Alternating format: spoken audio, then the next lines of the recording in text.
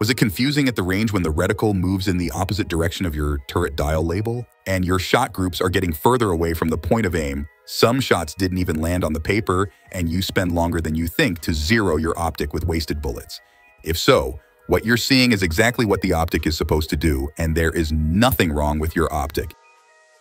The directional labels on your optic reference the point of impact instead of the point of aim.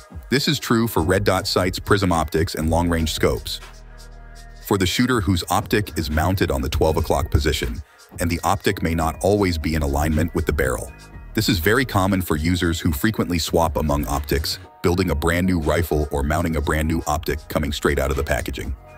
Sometimes a previously zeroed red dot may be completely off when mounted on a different firearm, especially if the top rail has damage, not clean, or out of spec.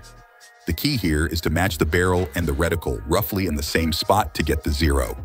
To save ammo, people can actually do this at home with a laser bore sight without firing any live rounds before heading to the range.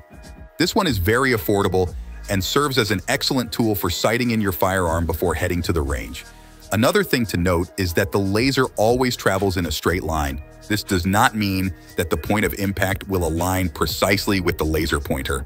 Hope this video is helpful, and watch this step-by-step video on zeroing and red dot sight on an AR-15.